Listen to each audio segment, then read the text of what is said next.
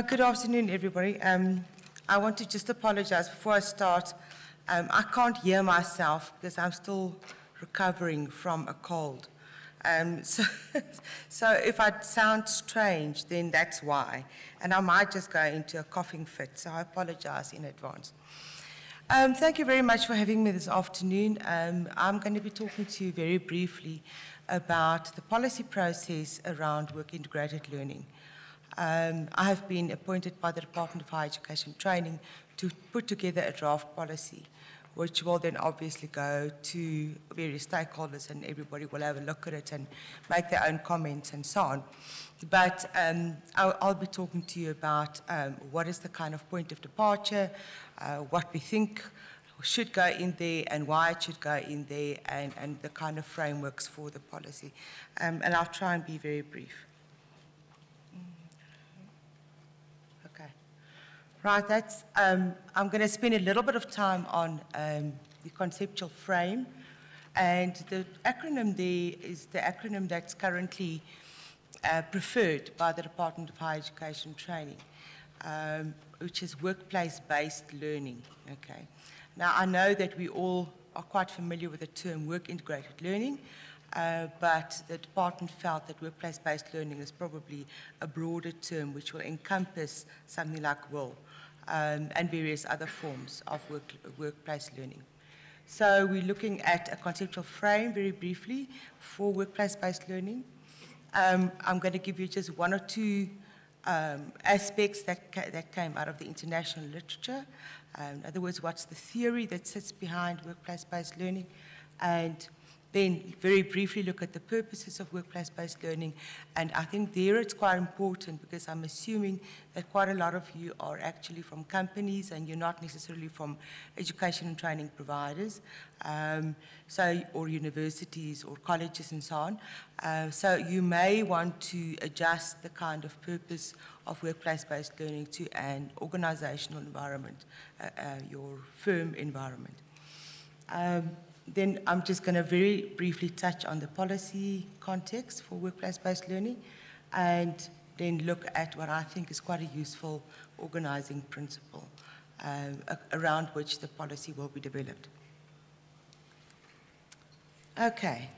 Now this is awkward because I can't read what's up there. I'm not going to spend too much time around this, but I think those of you who have implemented some form of work-integrated learning or some form of workplace-based learning will recognize that there is a huge educational value to implementing something like that in the workplace, or then if it is part of your program, your training program, or if it's part of your learning program, there's huge benefit to that. And I don't want to spend too much time on that. But internationally, it's already recognized that there is huge educational value in relation to the implementation of workplace-based learning.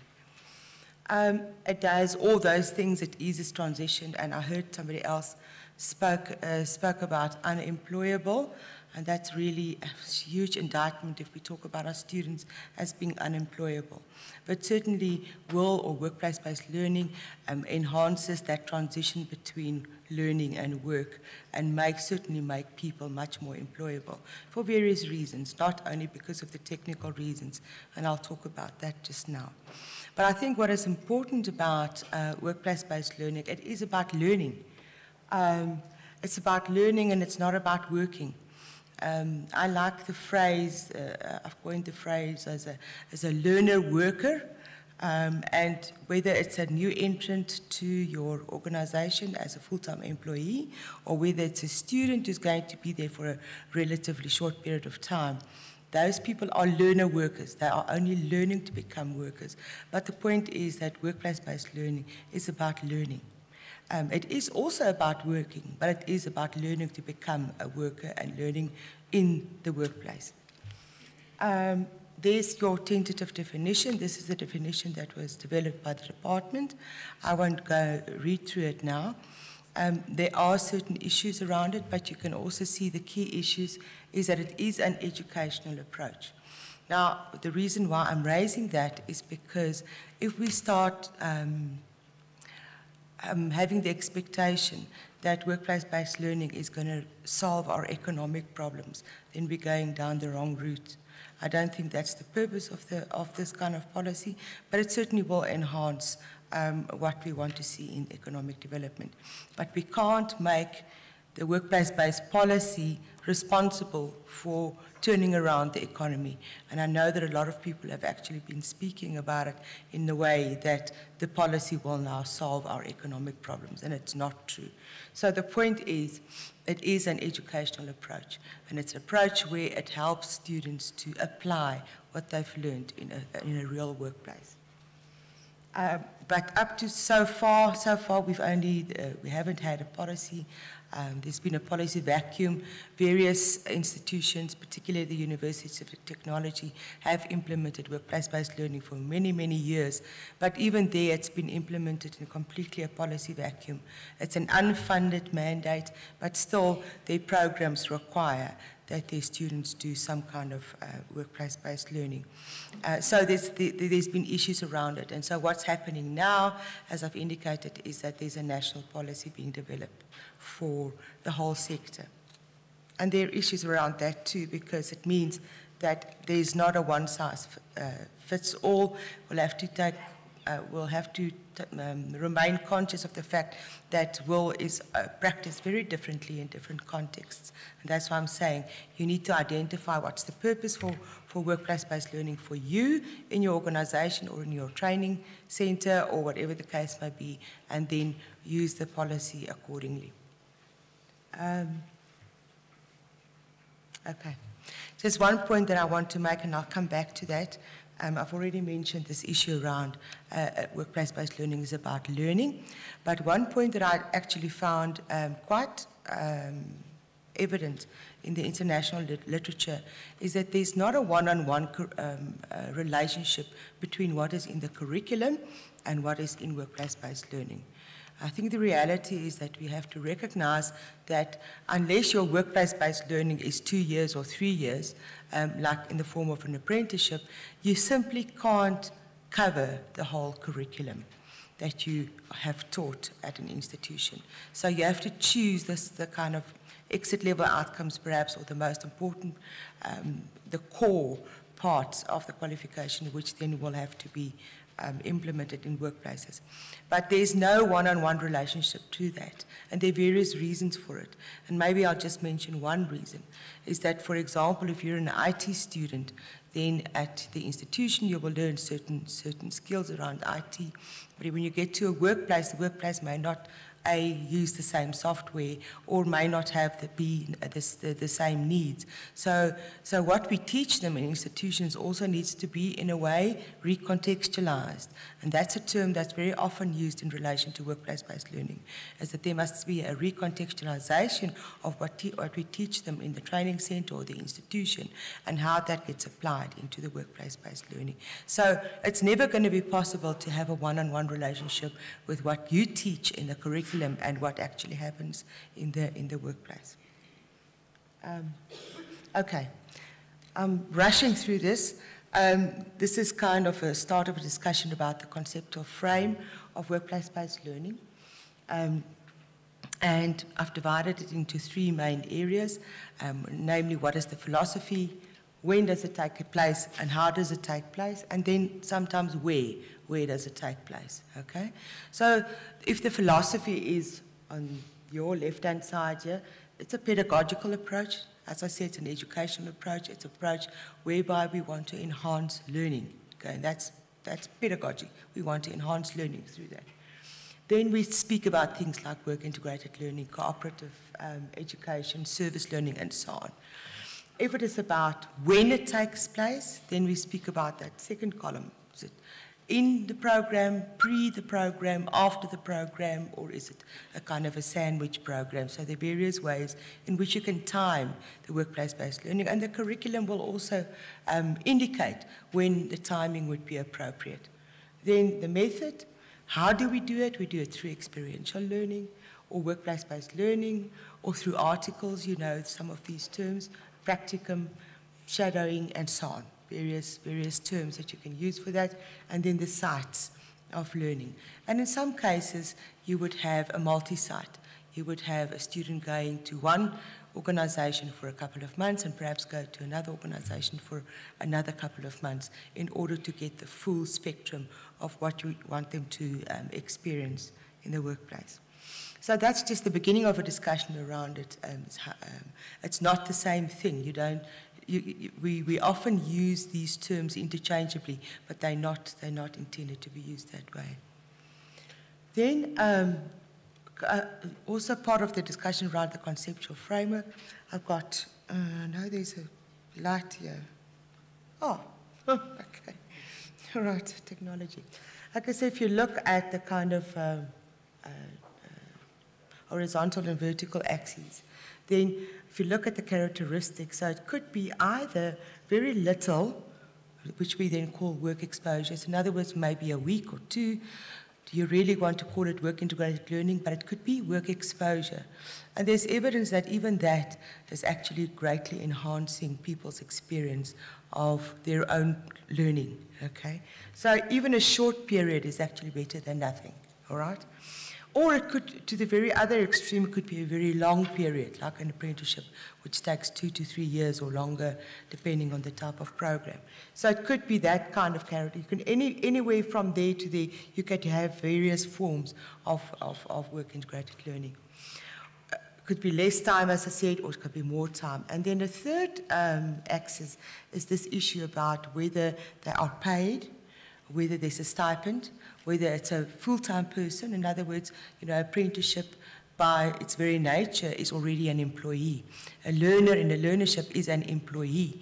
But quite a lot of the other students are not. They're interns or they're candidates or various other. They're not actual employees. So that also has some kind of bearing on how you're actually going to implement your particular program. So the characteristic, time and timing, remuneration, whether it's funded, whether it's unfunded, all will have an impact on the various ways in which it's implemented. Okay, let me just see. I think the second bullet there is what I wanted to say. The defining characteristic is that working and learning are coincident. They're happening together. When you place a student in a workplace, then obviously he or she has learned in the institution, but when they're placed in the workplace, then it becomes a question of now it becomes coincident, and the one influences the other. So this is the point that I made. The two are complementary. Learners are workers, and workers are learners. So learner workers. Then this, I think, is also quite important in terms of the literature, is that at the heart of the work-based learning lie the challenge of bringing together at the point of use different types of knowledge underpinned by different values and logics. And I'll speak a little bit about that again. But the point is that the logic of a workplace is completely different from the logic of an institution. Of an institution, the logic is teaching students to master a particular curriculum. In a workplace, the logic is about work. It's about production. It's about being productive in that particular organization. So the logics are completely different. Not many workplaces are particularly focused primarily on learning or on teaching new entrants, okay? That is part of their process, but it's not their core process. So those logics are very different, and that's why sometimes it can be very difficult to implement a workplace-based program in a workplace. Yeah, that's enough about that. I can make this presentation available if people are interested. So the department has actually broken up in their deliberation about workplace-based learning, broken up workplace-based learning's purpose in this way. And they're saying, okay, so it can either be to gain a qualification, and we're familiar with these, so learnership, apprenticeship, or an internship. So if it's a part of the requirement for your qualification, that's the purpose of that. Or it can be to acquire professional registration. We're also quite familiar with that. Those are the people who do articles or who do, a professional internship or that type of thing in order to become a chartered accountant or whatever the case may be. But that is to acquire professional registration with a professional body, okay?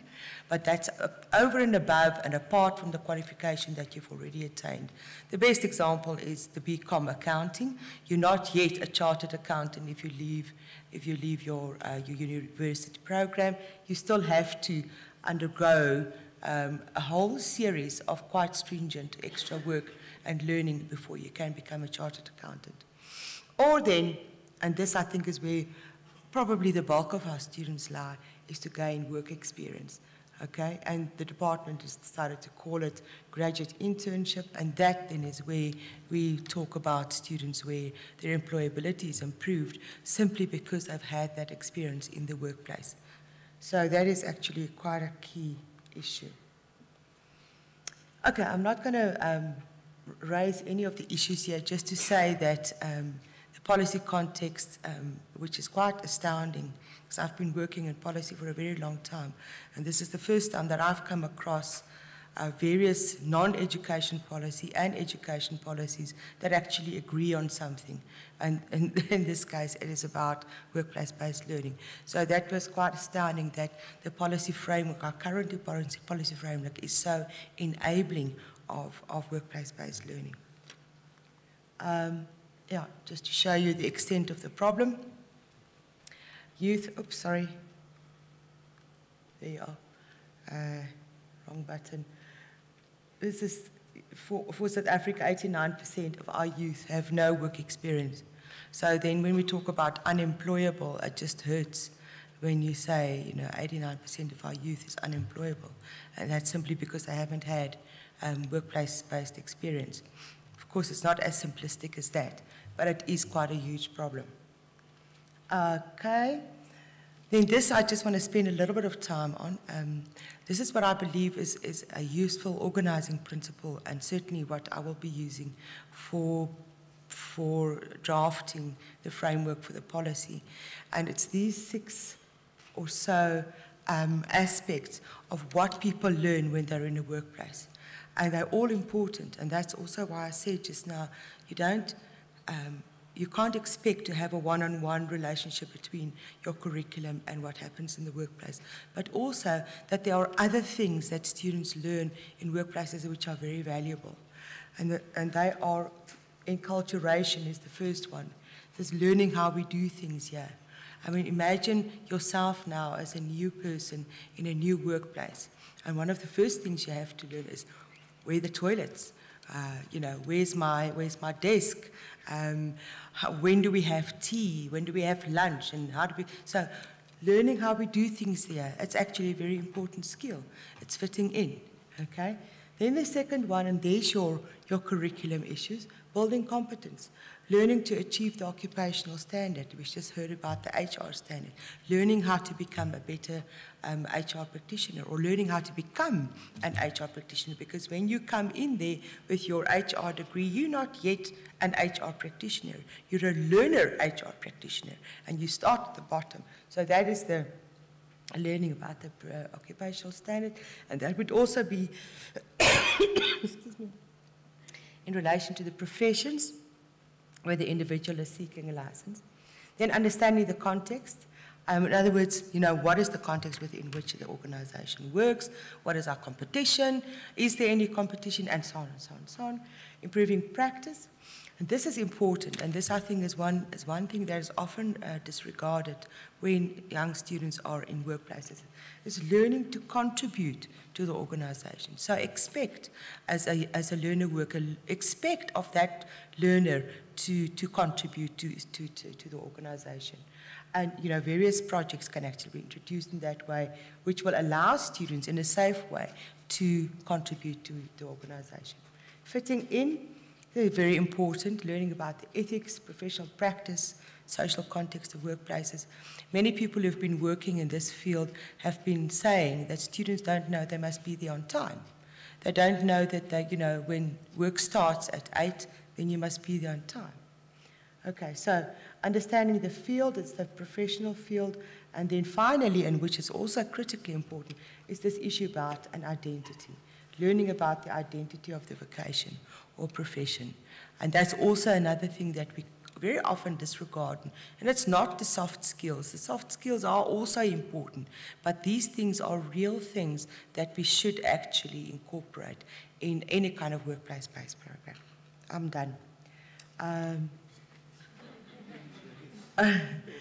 I just want to mention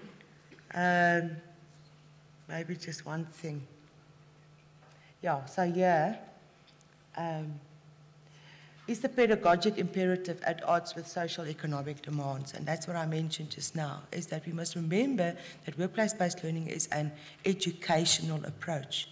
Yes, there are advantages in terms of economic demands, because it does make people much more employable. It does introduce that young person to the workplace, and that workplace is much more likely, if they like that young person, to employ him or her. So yes, it does do that too, but the main and the first issue is that it is an educational approach, but we shouldn't conflate the two.